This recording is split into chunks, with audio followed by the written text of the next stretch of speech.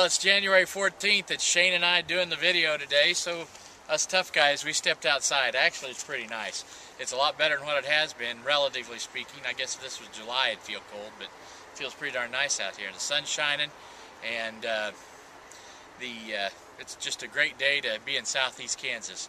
I'd like to send a shout out to Taylor Clark. He's one of my Facebook friends, one of my dentist buddies I've known for a while. He just sent me his brand new book, Personalized. It's a pretty neat look, and I haven't started reading it. I looked at a few of the quotes, but I'm excited to get started in reading Taylor Clark's new book. So congratulations on that, Taylor. Good to see that published there for you. Today we're going to talk a little bit about dentures. I know that doesn't happen for everybody, but we have some questions asked about dentures, so we'll hit that here in a minute. Birthdays today. I know the first one right off the bat is Cassie Fletcher. I've known Cassie, of course, since she was just a little gal. She was in Kurt's class, and she's just a beautiful young lady, and she's one of those ones, you know, that always come up and say hi to me. You know, I can be out somewhere, and she'll come up and give me a big old hug, and all these guys look like, you know, this beautiful girl's giving this old fat guy a hug, and I said, well, you know, I'm just, you know, it's just me. So, but happy birthday, Cassie. Let's see, she'd be 19. So, let's see, we gotta find the other ones here. We're out here in the bright light, and Courtney Cagle-Eaton's birthday is today, and so happy birthday, Courtney. And then we'll catch the ones on the weekend. Ashley Watkins and Amber Morgan. Well, Ashley's tomorrow. Happy birthday, Ashley. I like your little videos you do. Actually, I do see those. Those are pretty cool. Sam shows them to me. And then Amber Morgan. She's a hygienist. Happy birthday, Amber, on Saturday. Robin Wells. He's a fixture here in Columbus. He's been around, well, as long as I have, I guess. So happy birthday to Robin. Then Suzanne Van Zant Lattis' birthday. Her maiden name was Suzanne Case. And happy birthday to her today. Vicki Irwin, she lives, I believe, out in Virginia, and she's a real estate agent. She does a lot of informational things for people, and so happy birthday to Vicki. And then Wilma Van Houten's birthday's on Saturday, and happy birthday, Wilma. Have a great day. So that covers our birthdays. And the question on dentures was, why do upper dentures fit better than lower dentures? And they do.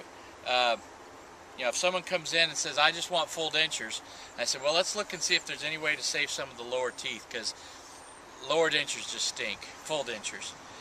Upper dentures, they fit two ways pretty nice. They fit with surface tension, which is like if you're trying to pull two pieces of glass together when they're dry, they come apart. If you put a little water, or in the case of dentures, saliva, in between the two flat spots, it's hard to pull them apart. So dentures help fit real nice with surface tension. And then upper dentures also, with the soft palate, have a little bit of a suction that click in and suck in and holds them up. On the lowers, you don't have any of that. You don't have any suction, and you don't have any surface area. So they tend to rattle around, even some of the best ones. You know, dentists will tell you, oh no, I can make, you know, just a great set for you. And they are a great set, but they're only limited to as great as they can be. So if someone you know, or someone's looking at a full set of dentures, if there's any way to save certain of the lower teeth to use a partial, you're just much better off. So that was a question that was asked here last week, and wanted to get to that. Let's see, link of the day, we don't have one. You'll find, oh God, Shane's going to find one. I'm grinning. No scary pop-out pictures. I had someone say that scared her, and she was bad for a week after that. So we'll have something with puppies, maybe. What about the death metal camels? No death metal camels. Okay. Maybe you'll find something. And then the other thing is that if you're seeing this and you're not familiar with what's going on in Haiti, it's a terrible deal down there, and a very poor country that was already didn't have anything has nothing now, and devastation and death. And so if you're a praying person, prayers for Haiti would be good. And last I knew, they were talking maybe 500,000 people died in that earthquake, and in a matter of seconds, lose 500,000 people. That's just unbelievable. So our thoughts and prayers to both the Haitians and the people that are helping them. So have a great weekend, and we'll see you on Monday.